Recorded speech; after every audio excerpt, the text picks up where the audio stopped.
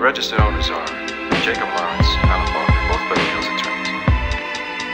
The real owners are the old Lakeville Road Group from Cleveland and our friend in Miami.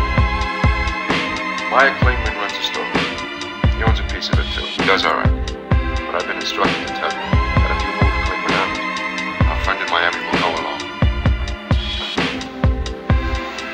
That's very kind of him. You tell him. That's greatly appreciated. Hyman Roth always makes money for his partners.